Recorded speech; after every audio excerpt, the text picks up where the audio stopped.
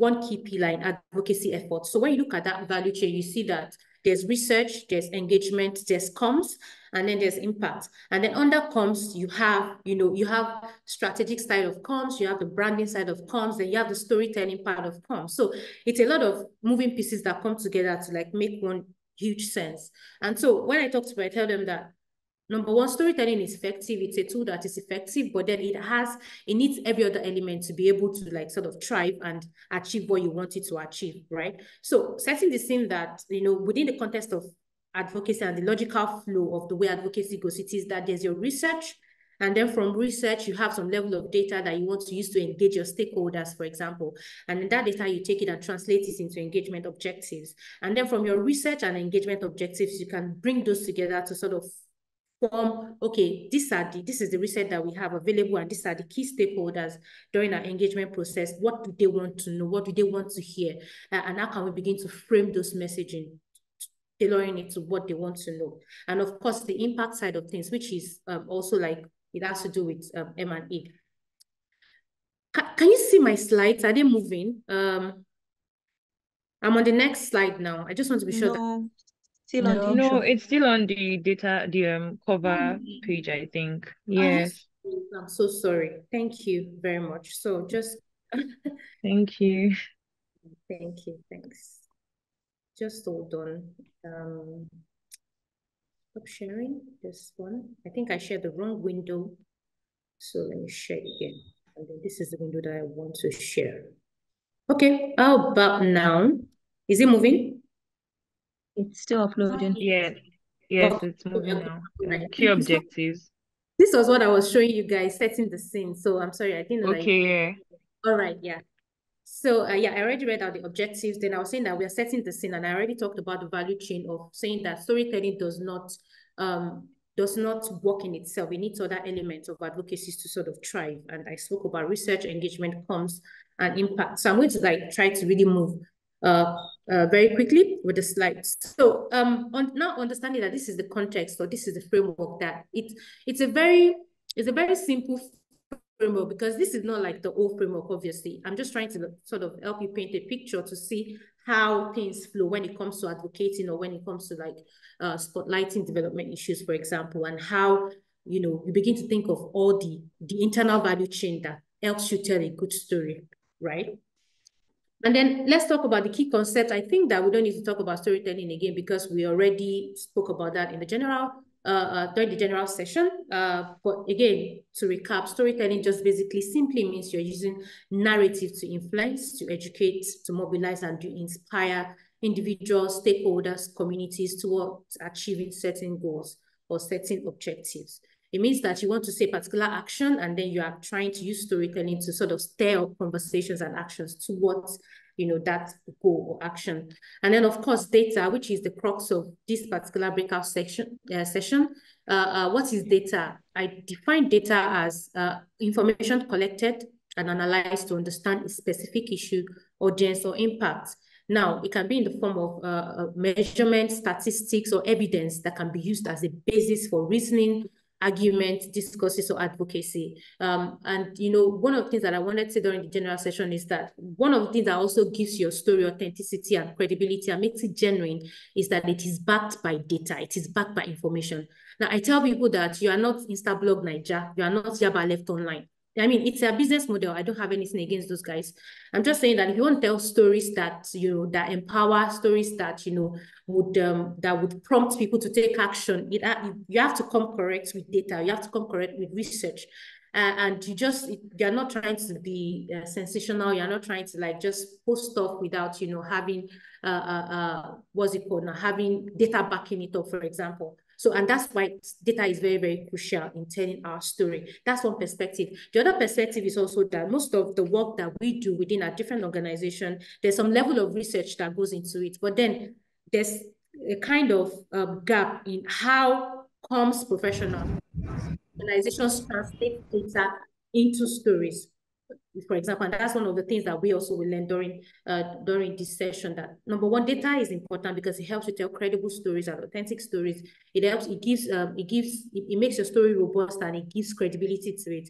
And secondly, when there is data, you have to also find a way to find the story in your data so that it makes sense to your audience. And of course, metrics. There's no telling a story without looking at the fact that, okay, this story I'm telling, do you want to just tell story for telling story's sake, or there's something you want to achieve? And how do you understand, or how do you know if you're achieving that particular goal or objective? It is through your metrics. Now, the metrics here are not your advocacy metrics. They are your storytelling metrics. The metrics for advocacy are different. These are storytelling metrics. And of course, impact. How do you measure your impact? How do you know that, how do you measure the change or the effect that is, that your storytelling efforts are creating? How do you measure increased awareness? How do you measure improved engagement? How do you measure policy change? And of course, your narrative. Narrative is basically an account of events, experiences, or issues that convey meaning and context, emphasis on context. So having defined those key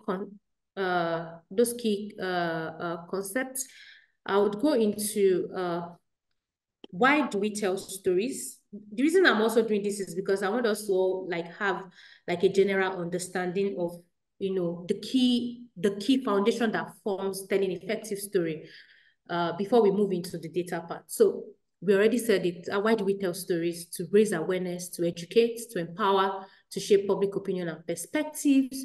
We also tell stories to challenge stereotypes. Stories can challenge and change negative stereotypes and misconceptions. For example, about communities, about regions, about issues.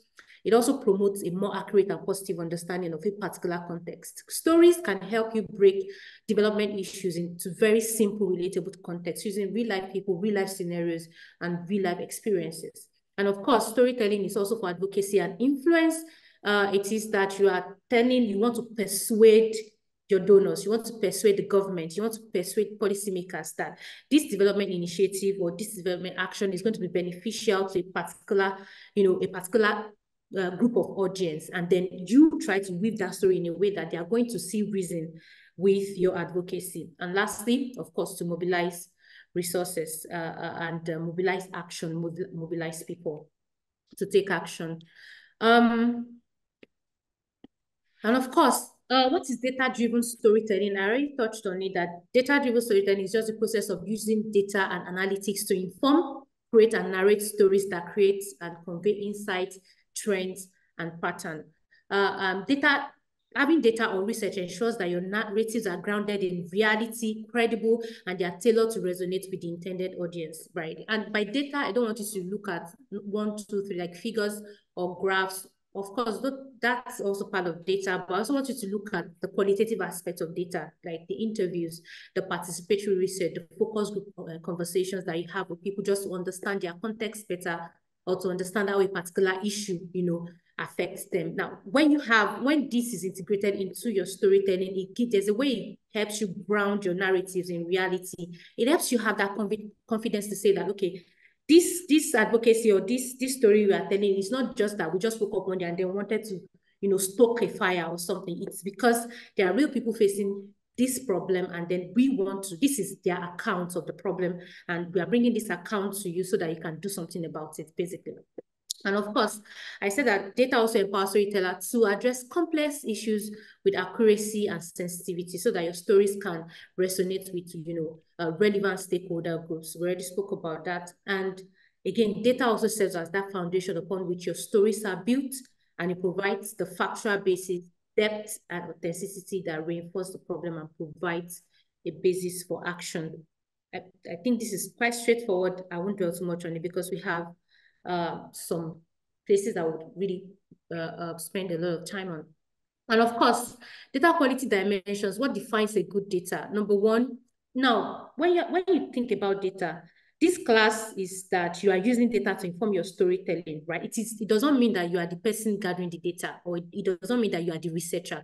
I showed you the value chain initially, that there's a value chain within advocacy, and then there's a research aspect of it. Most organizations would definitely have the research team that does the whole bulk of research, and then they have the key data. And then you, as a comms person, take that data and say that, okay, what are the insights that I can get from the data? So I'm just saying that when I talk about data here, don't think about it as, so where do I want to go and get my data from? It's just for you to look at the ecosystem within which you work and look at, okay, who can give me the data, or who does the research? And if it is you also, of course, you'll be able to understand what I'm talking about. when it comes to having a good data to tell your story. So data quality dimensions of number one, it has to be accurate. It has to be accurate. It has to capture actual real world scenarios, and your data has to be, the way it's collected, it has to be that it is collected from the source. It is that, it's not that you just woke up and said, okay, maybe if poverty is 70%, then unemployment should be 30%. It is that there's a credible source where you are getting that data from, and then you can trust that source. Then completeness. Data should also deliver the required value. So you also have that responsibility to look at the data that you have and say that, okay, this data, is it telling me is it giving me the value that I want? Is it going to help me to tell my stories effectively, or do I need to get more data? We're going to get to that, like using an example for that. And of course, consistency. There must be uniformity of data, and there must not be conflict. For example, if your data is saying that in this particular community, the consumption pattern is sort of, what's it called now, is influenced by how much people earn, for example, and then you've been able to like maybe get a secondary data to say that, oh, farmers in this community earn between 10,000 and 20,000. And then you go to the community to sort of get their own perspective of that particular figure, that data, that numeric data that you have. And then from them, you're hearing that, oh, no, it's not 10,000 to 20,000. It's actually 2,000 to 3,000. There's like some sort of irregularity, and it's not. So one of the things that you need to also take note of when you want to tell your stories with data is that whatever data you have collected has to be consistent. You know, it has to be uniform, and it must not be conflicted. And of course, it has to be valid. Sorry. Can you help us mute your mic, please? Okay, I think I can mute you from here. Thank you. All right, timeliness. Data is available when required. You know, I tell people one of the things that key things that stakeholders or sort of take note of or pay attention is when you collect your data. And that's why, you know, when you have data, if you collect a data today and then you wait for like say 2 months, you would realize that after 2 months, that data might have changed. And that's why having data means that you're also taking action almost immediately. Or when you're ready to take action, you go back to that data and then you probe it again to say that, okay, this was the information we had as when we took this data, what has changed? So that when you're telling your stories, you are not caught between the middle of, oh, okay, oh, and stakeholders are telling you that this data you collected is actually not true. It is not that it is not true, it is that it is outdated or it is no longer relevant for the story that you're trying to tell. So when you have data that you want to use to tell stories, it must be timely and it must be accurate. Another way you can flip it is that when you are telling your story or you're giving your narrative and you see that the data is quite maybe like 2 months ago, it's the onus is on you as the person communicating or telling you to say, as at the time we collected this data, which was 26th of February 2023, this was what the data said. Of course, it might have changed today, but as at the time we collected it, this was what we had. So it's the onus is on you to be able to like sort of interrogate that data and say that is it timely? If it is timely, if it is not timely, find a way to frame your messaging to reflect the timeliness or the accuracy of that data. And of course, let's get to the meat of the conversation. I said all of that to sort of set the scene for the conversation. Now, going into finding the story in your data, we've been able to establish that data is very crucial in telling stories. It is that thing that gives your story genuinity. It makes it authentic, and then it makes it relatable. And again, I said that when it comes to data, don't think of data as just the numbers. Also think about it qualitatively as the people you talk to, as the communities you visit, as the stakeholders you interrogate, people who can give evidence, oral evidence about a particular situation or a particular issue. Now, when it now comes to finding the story in your data,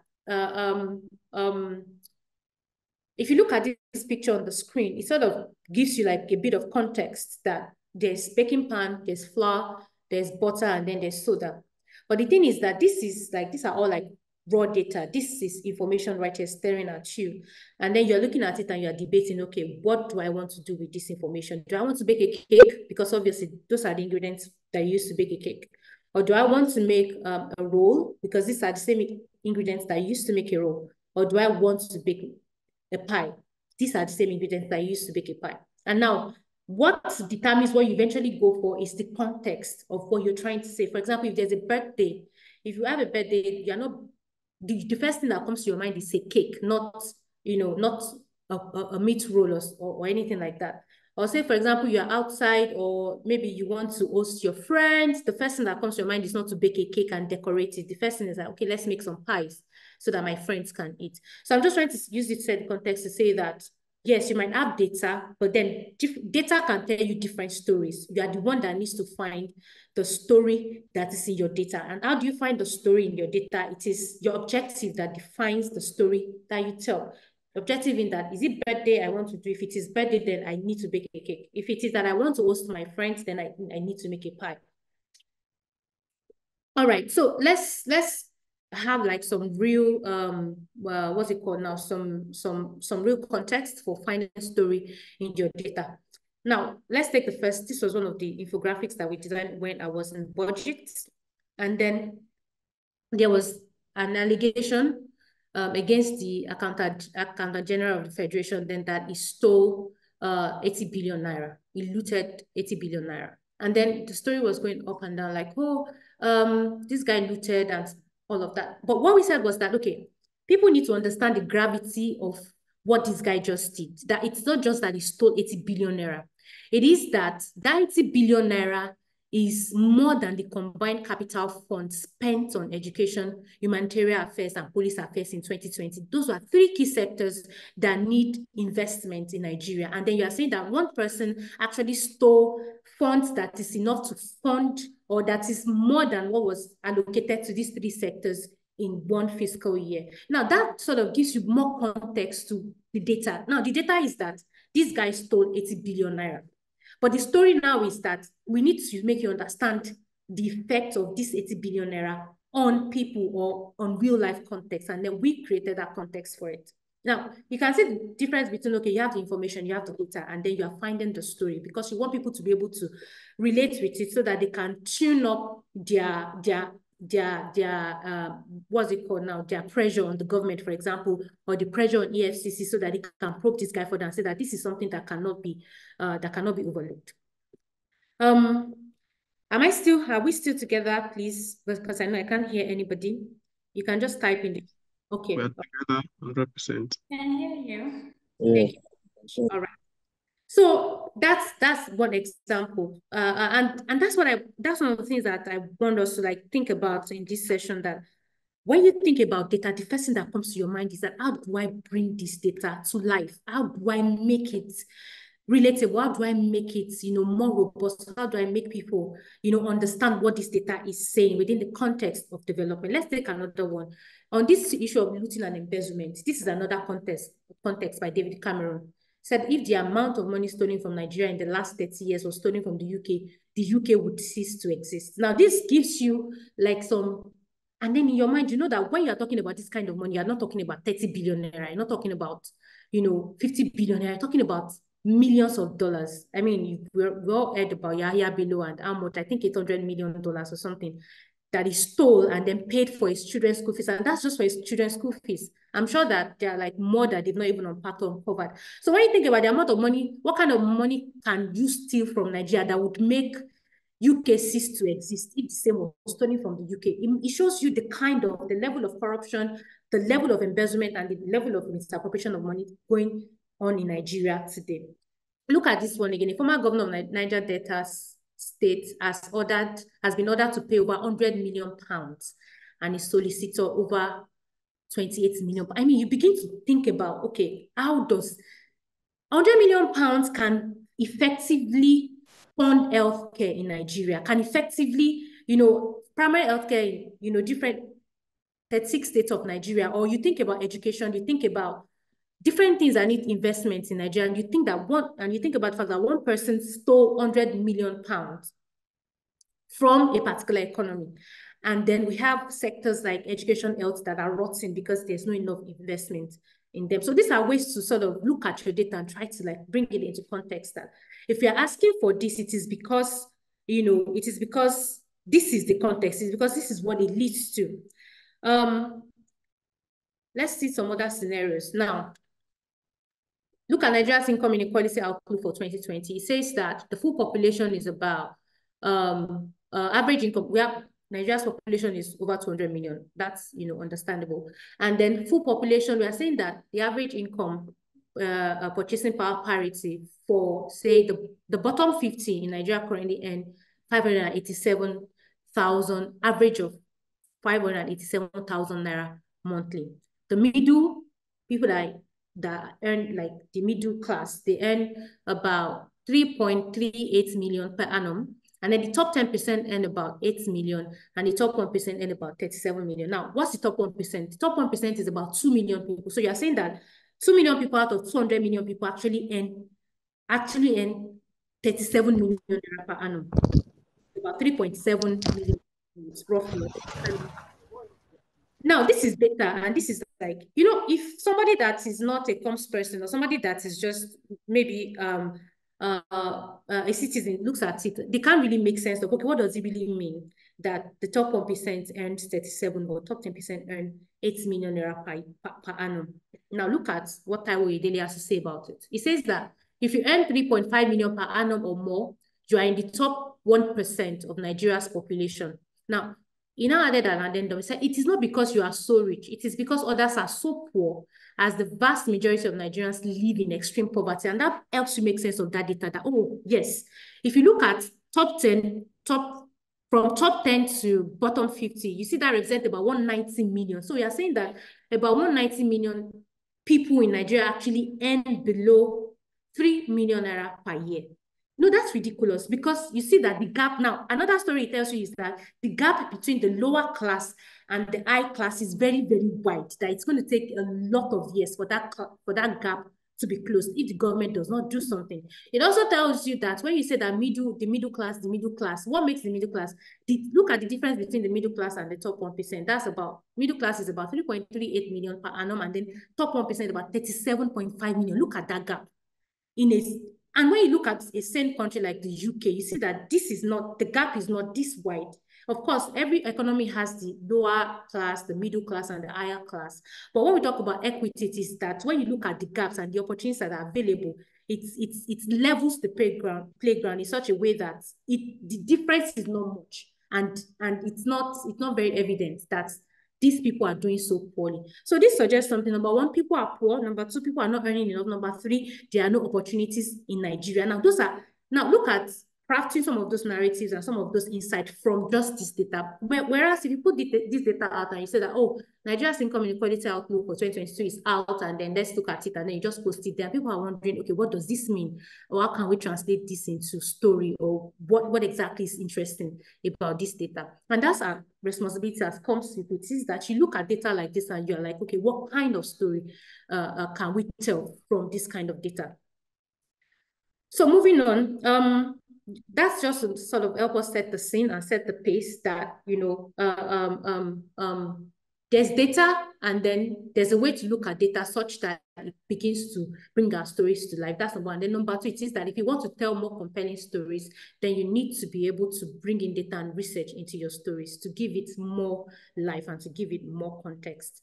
I'll tell you another story quickly before I go to the next slide. It is that, there was a research that we did in my organization. That research sort of talks about big corporations, influential companies in the food and agricultural sector, for example, going into local communities to source water that, let me say, for example, Coca-Cola. They go into some of these communities and then they source for water and source for other stuff that they use for, for their products. And then one of the questions we're asking them is that when you guys source for this water, or for some of these resources, how do you practice regenerative agriculture in that, you practice a system whereby there's a way to replenish what has been lost by your exploration? And then most of them don't have an answer. The answer they would have for you is that, oh, we have CSR that sort of, creates a borehole in this community, for example. But the real essence is that, when you take resources from these communities and you don't replenish it, it only means one thing for them. It is that when a time comes for them to use some of these resources for their own well-being, for example, use water to bathe or use water to cook, it means that they're going to have to go through an extra pressure to be able to get water, because you who has influence over that community has finished using all the water, or you've reduced it to very, very minimum capacity. Now, what is data? The data is that big corporations are, they are not practicing regenerative agriculture. They are not replenishing the resources that they use from local communities. And the story there is that it's not just that. This is what it means for people living in that community. This is what it means for their quality of life. This is what it means for their well-being. So when you look at data like that, you try to like bring it into that context so that, whoever you're talking to, whatever advocacy you are doing can have more life and more context to it. So framework for crafting compelling story. I'm sorry I'm moving so fast. It's because I know that we don't have a lot of time. Framework for crafting compelling story. Number one, define your objective. We already spoke about this. Like, you have to clearly identify the goal of your story. What do you want to achieve? Who do you want to inform? Who do you want to persuade? Who do you want to inspire? And who do you want to motivate? You have to define your objective. Understand who your audience is and what matters to them, and tailor your story to their interests, values, and level of understanding. For example, if you want to tell donors some stories, like say, okay, there's this project we want to embark on, or for example, the person that said that she wants to like write stories that are based on STEM, I want to believe that at some point you're going to need funding, you're going to need to, elaborate and upscale your business. And then you have to start thinking from now that, okay, if this is the objective, who are the people that I need to talk to? Or what are the people that I need to persuade? And if these are the people that I need to persuade, what kind of story would interest them? For example, I don't know, when you tell them that, okay, you want to create more stories, it is because you have found a value in creating STEM stories, and then you are able to articulately express those values to them, so that when you are pitching your whatever, like to them to maybe fund or invest, you are clearly articulating to them that, okay, this is the impact that this project is going to give, and this is why I need your support, or this is why I need your buy-in. So understand who your audience is. Number two, identify key insights. Now, what data is available to you? What data do you have? You don't start telling stories before you think about data. It's like you look at the data before you start telling your story. And then when you identify that data and you look for what is mostly relevant. For example, we say that, oh, government expenditure impacts, impacts poverty to a very high level. What is the insight in that data that government expenditure has a large influence on poverty? What is the insight? The insight is that, okay, if government spends, for example, maybe on public goods, for example, it gives people enough opportunity. Now, poverty in the sense that it helps level the playground in terms of most people don't need to spend much to be able to access basic amenities. So if you have money, you can provide for your basic amenities, fine. But then there's a particular set of people that are also poor that need to access basic amenities. And if the government does not provide it, they cannot access it. And that widens the poverty gap. That's like probing your data to say that, okay, what does this data tell us? Or you can even flip it and say that, okay, if the government, invest in this particular aspect of the economy, in human capital development, for example, education, for example, it has a ripple effect on human capacity development. And human capacity development helps position people in the job market. And when you position people in the job market, they get jobs, and then they earn, and then they are able to cater for their own life. That's another aspect or dimension to that story. So it is you looking at the data and saying that, okay, this is data that is available. How can I probe it? What exactly are the it's meaningful for my story? And of course, craft the narrative. When you have the data, then you have to think about your story arc. What is the issue? I like to use a simple method, which is the cause and effect method, which is what is the issue we are trying to solve, and what is the effect of that issue if actions are not taken. So you structure your story with a clear beginning, middle, and end. It helps you create a logical flow that's easy to follow. For example, when you start, you introduce the context and the problem or the situation, and then in the middle you present data to say that, okay, this is the issue and this is the problem, and we're not just saying this is the issue, we're saying it because data also backs it up to say that this is the issue that is going on, and then this is what data says about it to make it credible, to say that it is true. And then the end is that, okay, if data has backed it up, then we need to do something about the particular issue, and then you lay out your call to actions. And then the last one is contextualize your data. So you need to also provide necessary background to, help your audience understand the data. For example, why is your data important or relevant, for example? Or when you sometimes get stories or perspectives from people, what does it do for your story? What does it help? Why does it help? So this is what I mean in practical terms. you are stating the data to say that, okay, unemployment rate, for example, is 40% in Nigeria. That is the data you stated, you presented your data. Now, what is the insight? Contextualize that data. That means that, you know, for every, how many people, 40% unemployment, let's say roughly that's maybe 60 million Nigerians are unemployed presently. And then you are saying that, okay, 40% means that 60% of Nigerians are actually able and ready to work, but there's no work for them present. You know, it's different from, oh, there's currently 40% unemployment level, and then you leave it at that. But then you go further to say that, okay, this is what that means, you know, for people who are able to work but cannot find job. Let me say another example that we can use to contextualize data. Let's say, okay, there's this data that just came out to say that Gen Z's women are actually able to negotiate more salaries than their millennial counterparts. There was a new report by USA, one of the agencies in the US. You know, the data said that yes, Gen Z's, oh no, in fact, what the data said was women between the ages of 20 and 25 are able to secure better job opportunities and better salaries than their millennial counterpart. That is data.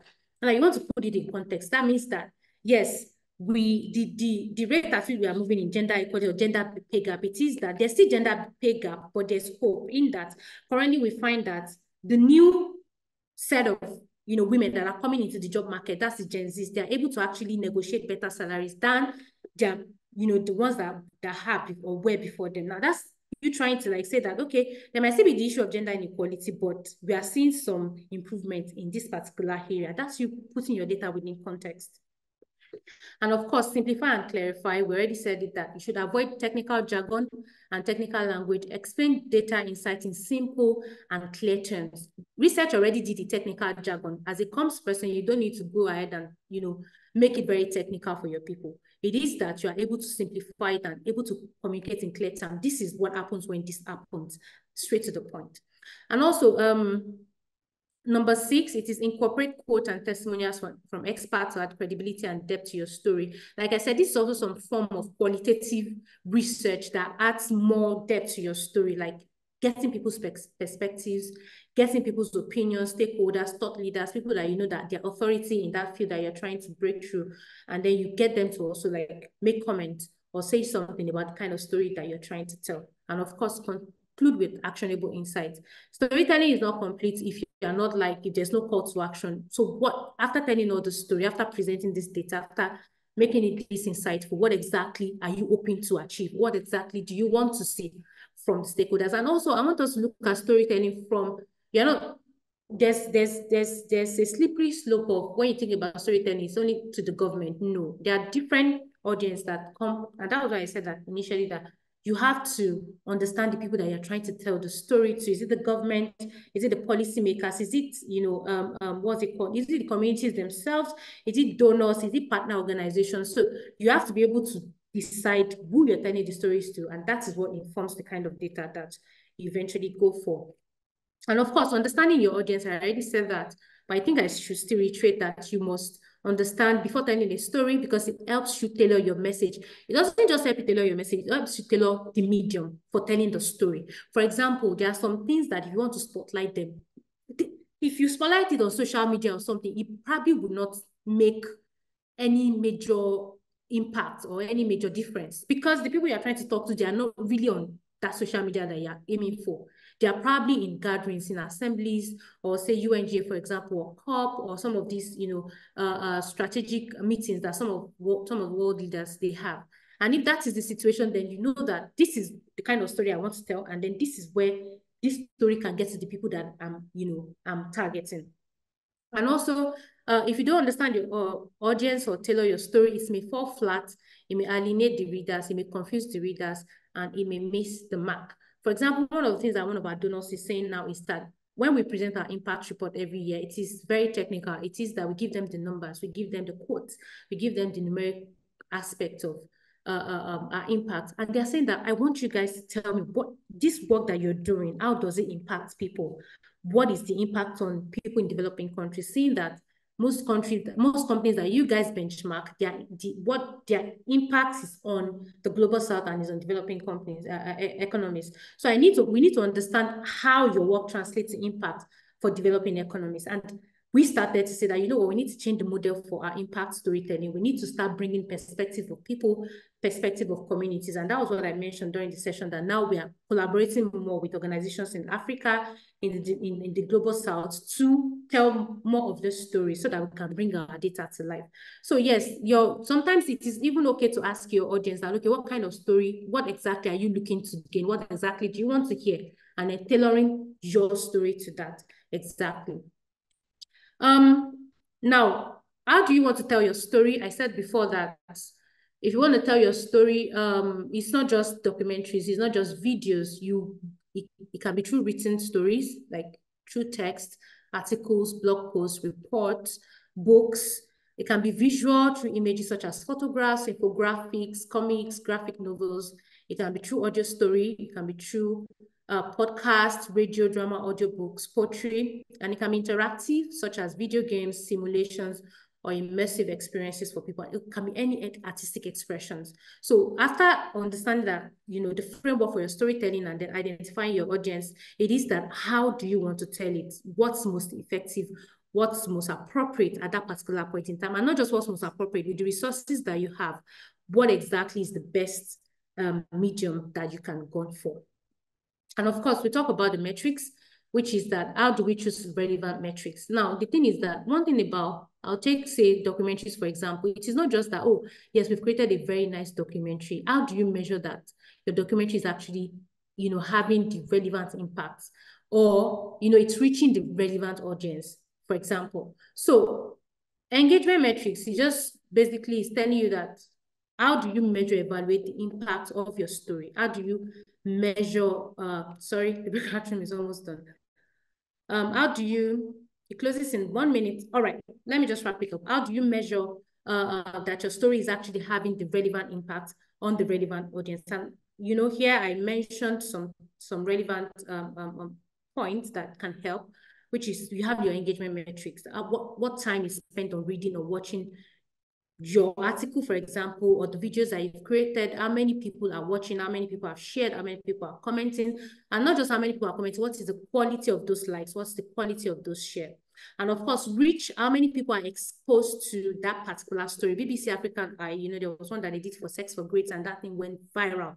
That's one of the ways that you can, you know, you are able to measure that, okay, what exactly is the reach? And please don't be afraid to say that, or to realize that, okay, this thing is not working, documentary is not working, what else can we explore? Written stories are not helping, what else can we explore? Your metrics helps you do that. And of course, behavioral metrics, actions taken, you know, we've had situations where people talk about where there's like a social media outrage, for example, about something, and then the government said that, okay, we are taking this action, and this action.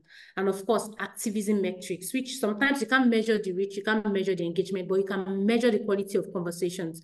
Are people talking about it here? Is it creating like a ripple effect where somebody says that, oh, these people have created this story, and then they take it up, and then another person takes it up, and then they keep taking it up like that until they mainstream the conversation. These are ways that you can, you know, use to determine whether your story is effective or it's reaching the target audience, or it's having the right effect or not. I'm sorry, I had to like rush through that slide because of the time, but I hope that you are able to gain something. And yeah,